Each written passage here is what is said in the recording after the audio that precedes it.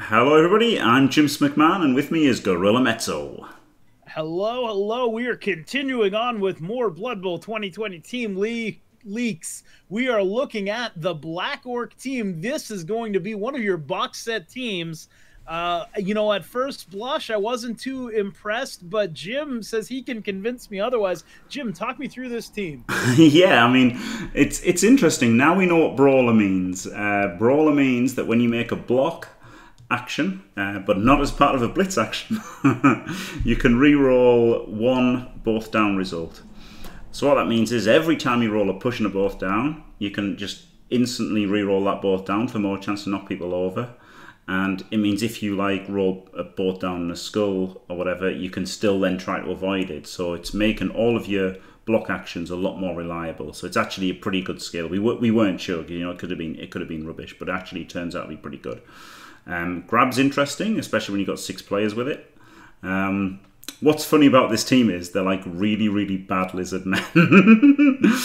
They're like lizard men with -2 movement off every single player in the team, which is testament to how completely broken lizard men are. That's still like not a terrible team instantly.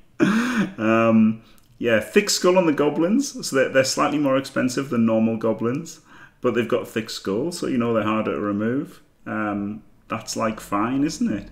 And then you've got Black Orcs with 6 of them with Brawler and Grab. So you can grab for like big fouls. They're a fouling team. That's interesting. They've got Badlands Brawl, so they get Orc star players, Varag and what have you. And then Bribery and Corruption means they get they can re-roll and argue the call of a 1 once per game.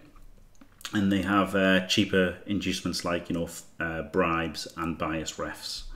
And they get a troll, and a troll's pretty rubbish to be honest, but it's a trained troll, 3+. It's rubbish in that it's slow. It's like when you compare it to a Crocs, it's a lot worse than a Crocs. The Black Orcs, the fact they've got Brawl and Grab, they're not that much worse than Saurus. The fact that the Goblins have got thick skull and you can throw them, they're not that bad. But then the troll seems super bad compared to a Crocs. But he's still strength 5, and he's got throw teammate, so he gives you that chance of throwing the Goblins for a 1 turn. Fair enough. So I think the only leery thing on this team is actually your blitz action for the turn, because Brawler won't apply. You don't have any block off the bat. A little bit scary, but again, that's something Lizardmen have been living with for a long time. So I'm sure Black Orc coaches can learn to live with it too. I do like the idea of this foul-heavy team. I know both you and I love fouling in games and rely on it heavily to get a numbers advantage. Wait, that's not accurate at all. But that bribery and corruption rule really does kind of even the odds of not just instantly, as we say, Jim fouling yourself off the pitch. Yeah, argue the call is very powerful, and the fact that your first time you fail, you'll be able to re-roll it and get not only not get sent off, like the head coach won't be sent off unless you roll a double 1, it will give you also another chance to succeed in stopping your player getting sent off. And Sneaky Git is greatly buffed in this edition. We didn't know that at the time either. Sneaky Git is now you're only sent off on a double on the injury, not on the armor, never on the armor. So, that makes it a lot better than it was before. And also you can carry on moving after you've fouled if you've got Sneaky Git. So you can then, you can dig them with a foul and then retreat so that you're protected.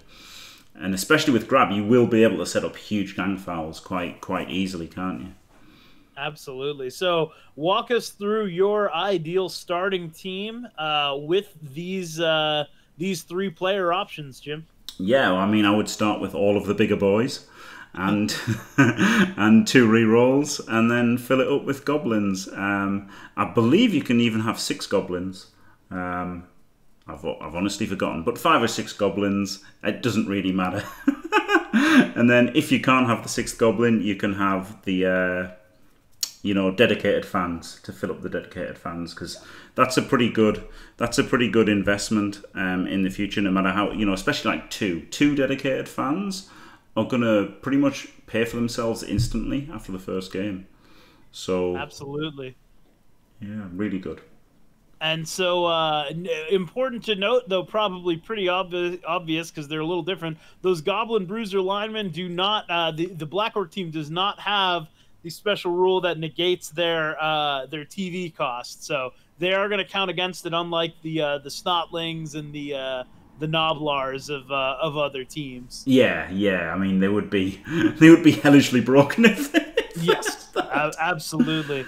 And then one last question for you, Jim. What's your ideal Black Orc leveling up look like? Well, now again, this ties into the video we've just made about the seasons and redrafting. I just don't know. You know, I think if you were playing where you were able to give them block first, that's really good. Like, it's obviously block's incredible.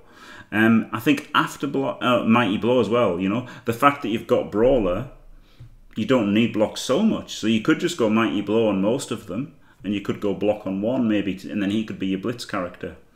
But also, I think they make quite good use of random strength skills when you think about it. They can't get strong arm because they haven't got throw teammate, and they can get 3 really good skills, being guard, stand firm, and mighty blow.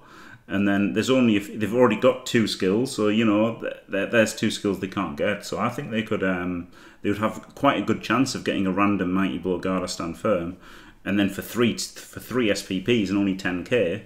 I think, you know, spamming random strength skills on them would be all right, actually. Fair enough. Well, that is a pretty in-depth look at the Black Orc team, the new Blood Bowl 2020 edition coming soon. And that's about it from us. Thanks, as always, for having me, Jim.